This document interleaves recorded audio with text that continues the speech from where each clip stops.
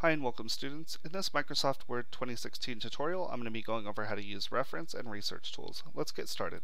So you'll see that I have my Word document here, and on this Word document I'm going to be going over how to look up the definitions of words as well as synonyms, antonyms, and eventually show you how to translate your entire document or even individual words. Let's get started. So let's say that we see this word here, acclaimed, and let's say you don't know what acclaimed means. Well, there's an easy way to figure that out without having to do a Google search on it. And the way that you do that is you go to the Review tab up at the top, and you go to the Insights group, and there's only one button in it, and it's this one, and it says Smart Lookup. Learn more about the text you select by seeing a definition, images, and other results from various online sources. When you click that, the Insights pane will pop up on the right side. From here, you'll see that it's a verb, and it means to praise enthusiastically and publicly.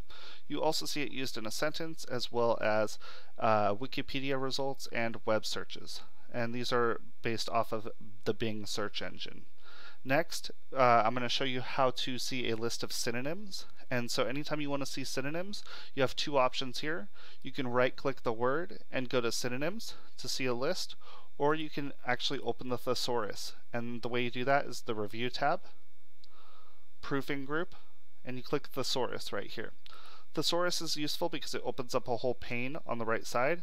It shows you what your word means, as well as over here a list of different words that you could choose to switch out.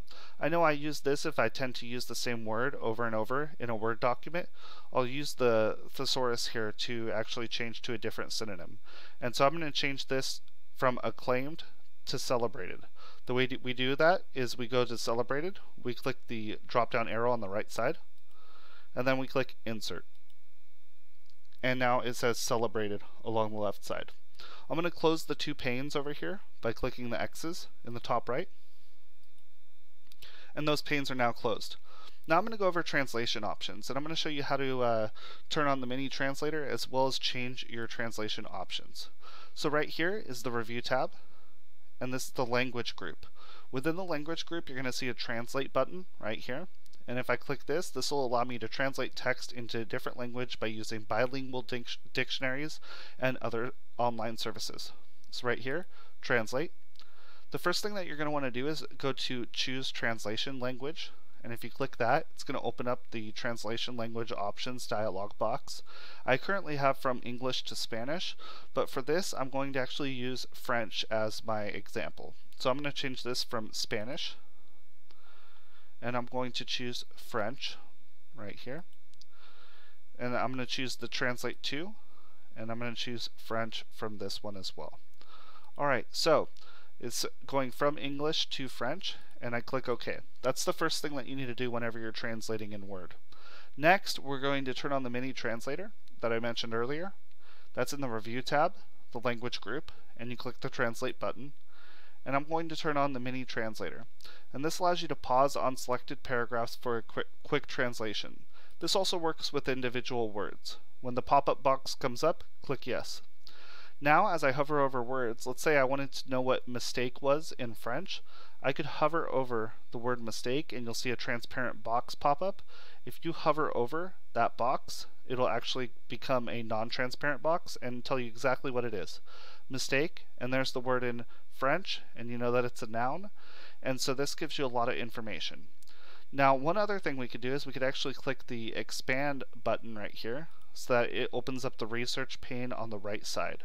The research pane is useful because from here I can see the word that it searched for, in this case mistake, it searched for a translation, and it says translate a word or a sentence, and I can see all of the information based off of the word mistake going into French. Now you may notice on your Microsoft Word, if you're following along, that you have a Microsoft Translate option. My computer, however, did not have that, so I wanted to show a workaround on how to get that translate option. And there is a free service right here in the Insert tab in the add-ins group from the Microsoft Store. And if you click this, you could actually open this up and search for Translator, and the translator will pop up. And this allows you to translate words and sentences you've chosen in a document using Microsoft Translator. You click Add, And then you'll see that in your add-ins, which is in the Insert tab, Add-ins group, this arrow right here, you'll see that the Translator option is right here. This will allow you to quickly change words within your document to the translated word. And so you'll see right here, if I select mistake, it'll automatically show me the word for mistake in French. Again, I could change this to any other option. I click on that, and then I can go right here and click insert, and it's going to put that inserted word into the document. Alright, so there we go. I'm going to show you how to close the mini translator and the research pane. And finally, I'm going to show you how to switch the entire document to another language. The way we do that is we go to the Review tab, Language Group, and you click Translate, and you could translate the entire document to French in this case. I click Yes, and it's going to open up a box. Keep in mind this is in your default internet browser, and there it is. So if I wanted to email this to somebody, I could copy and paste it into an email, or I could even copy and paste this back into Microsoft Word, and I know that it's English to French, and so that is how we do it. You'll see that you have your English text up at the top, and then we have the French text down here at the bottom. Alright.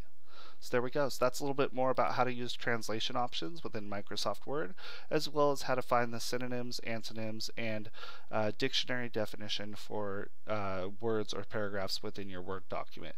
If this video has been helpful for you, please give it a thumbs up and consider subscribing to the channel. Thank you so much for taking the time to watch, and have a great rest of your day.